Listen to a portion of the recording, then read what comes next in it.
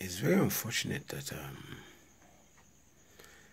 our leaders are letting this matter get to an extent that they might all live to regret the outcome. Yes. It's gradually tilting to an extent you might not be able to resolve again. People are dying now. Something that would have been resolved amicably. The people who gave you their demands, the people that supposedly voted you, gave you their demands. We don't want this. We want good governance. We want end to corruption, this and that. And you refuse to do those things. Why is it so difficult for you to do them? Why is it so difficult for you to do what the people ask you to do? Everywhere, there's problem now. There's killing here, there's burning of police stations here, everywhere. All because you refuse to do what the people that elected you or supposedly elected you asked you to do. And when all these things are happening, where is the president? He's nowhere to be found.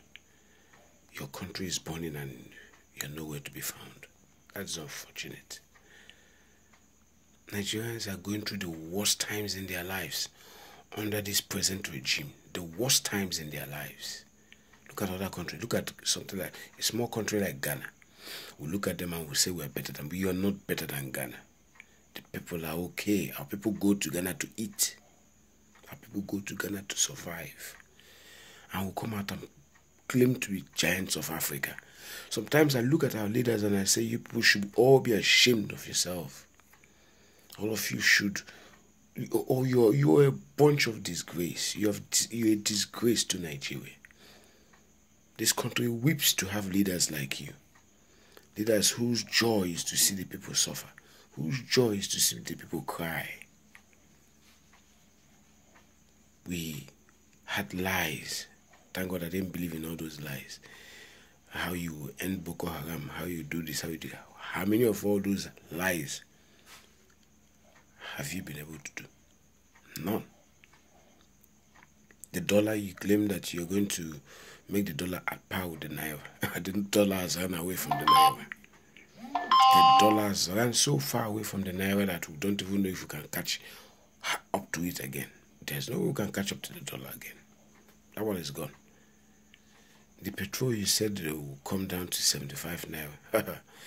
Very soon the petrol will be 200 naira. And just imagine, COVID-19 came. You didn't give us palliatives. The palliatives you gave were a few cups of rice. Nigerians outside the country were showing us how the governments there were even giving them that were not even citizens bags of food, money. Yet here, with all our resources, giant of Africa, the palliatives only went to the politicians, the rich men. The big politicians in Abuja, that's who the people that got the real palliatives. The poor masses got cups of rice in nylon bags. And all of a sudden, after COVID-19, you increase fuel price, you increase NEPA bills. What is wrong with our leaders? How do you reason? Do you reason from your anus? Where do you reason from? The fuel pump price now, people can, I'll buy a liter of, because you hardly even see light. And when you see itself, look at, I have low current here now. The fuel you buy is not even, you buy 500 naira, 1,000 naira fuel, it doesn't even last. And you say you are leaders, you are leading who? And the people come out and say, look at what we want, and you don't want to do it.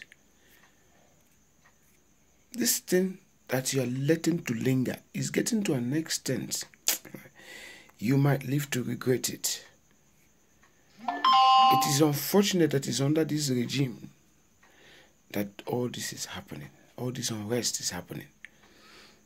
Under the same man, Nigeria went through tough times in the 80s. Again, we're going through another worst time. Is it that do you have a love for seeing Nigerians suffer?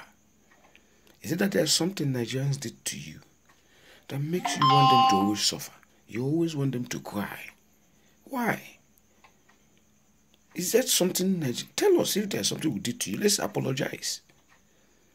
Let us kneel down and apologize to you. Oh, sorry for what we did to you. Well, please reduce our suffering. From the first time, immediately you took over, your 95% and 5%, you started dividing the country.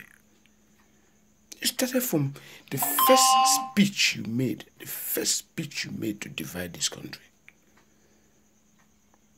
And look at today. The country is so divided. Everybody's agitating. The Yoruba people are saying we want to go. IPOB, that was the Southeasterners who have been agitating mildly under other regimes, are now more vocal, and the whole world is now listening to everybody. All under you. And all these things are things you can solve. Very simple. Equity, justice, fairness. Be fair to everybody. What you are giving to A, you give to B. You cannot take a loan for the building of whatever you want to build. A loan that the whole nation will pay for. And you now exclude one part of the nation. And you want people to be happy. And you say you're not dividing the country.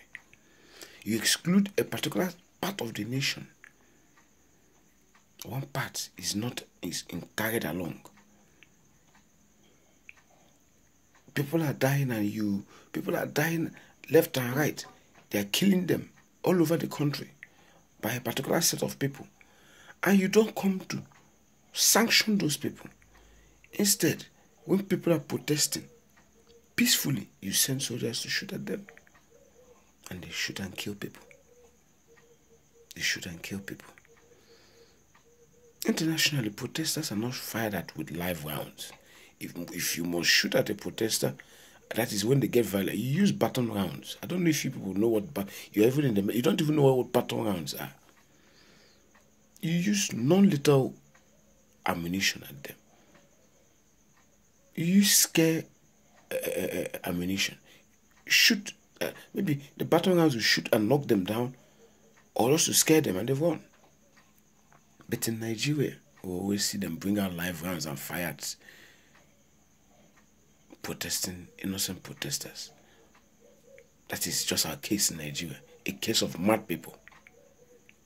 The case of mad people. It's unfortunate. It is very, very unfortunate that this continues to happen over and over again. You go to foreign countries, you go there and relax. You don't want your country to be like that. You want a country where everybody is poor, where everybody will worship you. You turn the people into paupers, because that's the only way you can rig elections. When you have made them poor, made them paupers, you can now come and share them to 2,000 at the polling booth and steal their votes. Look at the case of Imo State, for instance. Somebody from the fourth goes to becomes first. With the results, we don't even know how the results came about. And the Supreme Court is there. Now we are looking at them. I think there is another clear case in front of them. Let us see if this whole thing happening in Nigeria will give them some sense to do the right thing. We are looking at them. We are watching Nigeria. We are watching Nigeria. Do not let Nigeria disintegrate under your regime. Do not let Nigeria fail under your regime. Many people have called Nigeria a failed state. Many people have said all sorts of things about Nigeria. And if you look at it, you cannot blame them for saying what they are saying. But it is in only a failed state that you see things like this happening. You see, the citizens are treated like animals. The citizens don't have a say. The citizens are people protesting in the United States are guarded by the police. Our own people are there protesting EndSARS, and the police are guarding them. But here, they are sending soldiers to shoot them. Is that not madness? Is that not madness? I see videos of soldiers flogging people, flogging protesters. Why? Why should you flog them? Why should you shoot at them? I pray that this doesn't get to where it's going to. Because if it gets to where it is going to, Sir, your name will not go down in good in the history books of Nigeria. It will not go down well in the history books of Nigeria. Come back home. Sit with your people. Find out what is wrong with them. Those evil people that are around you, that are not letting you see what is really happening. Get them out of your cabinet. Get them out from your. I don't even know what those who are advising you wrongly. I don't know what they gain. Is it the money? You gain money. Look at those who have died. They carried all the money and yet they died. You that is money. You want to loot Nigeria. You want to steal Nigeria before you're okay. What do you think you will achieve? You want to destroy Nigeria, and then after you have destroyed Nigeria, you want to another country that has arranged themselves and go and stay. Is that not madness? Are we being led by mad people? I'm praying to God that God will help us. I'm praying to God that God will save this nation, if there's anything left to be saved in it. Because as it is right now, I don't know if there's anything left to be saved. You want a one nation? Fine. Treat everybody as one. You cannot hate me and still want me to be answering one nation. You want one nation? Treat every Nigerian as one. You cannot give A and take away from B. Treat everybody as one. May God bless us. May God help us. May God save us. May God bless you all. In Jesus Christ's name I pray. Amen.